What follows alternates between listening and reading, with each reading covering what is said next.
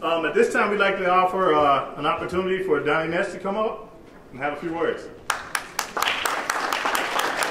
Look at all of you in this room, and that speaks to our community that on a beautiful Friday evening in the summertime in Duluth, that so many of you have come here to spend some time to talk about the importance of this issue and to talk about solutions. And that's what today is about. It's about creating and striving for equity by thinking creatively and coming up with solutions.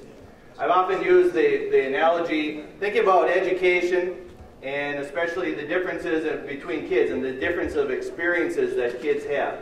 And you look out on a day like today, it's a beautiful sunshiny day. You say, today would be a great day to go out and take a bike ride.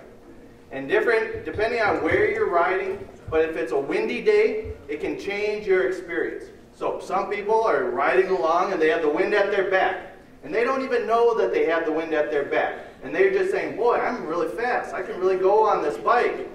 And other people are riding into the wind. If you ever are riding a bike into the wind, you know how difficult that is. And that's all you can think about is the wind coming at you.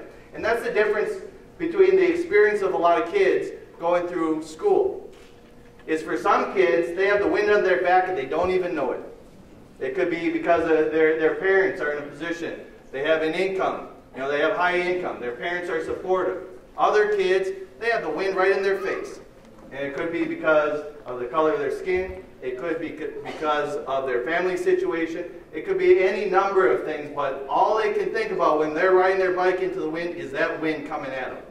And if we aren't deliberate about giving them tools, giving them direction, giving them a little support from time to time, and maybe turning that bike and say, all right, let's go with the wind for a little bit. And that's what we can do in this community, is give some of these kids that know nothing but the wind coming at their face, give them a little push from behind and give them that wind at their back. So I think that is the challenge before us tonight, coming up with solutions and having the goal of racial equity in the city of Duluth. Thank you all so much for being here, and thank you for dedicating time to this important cause.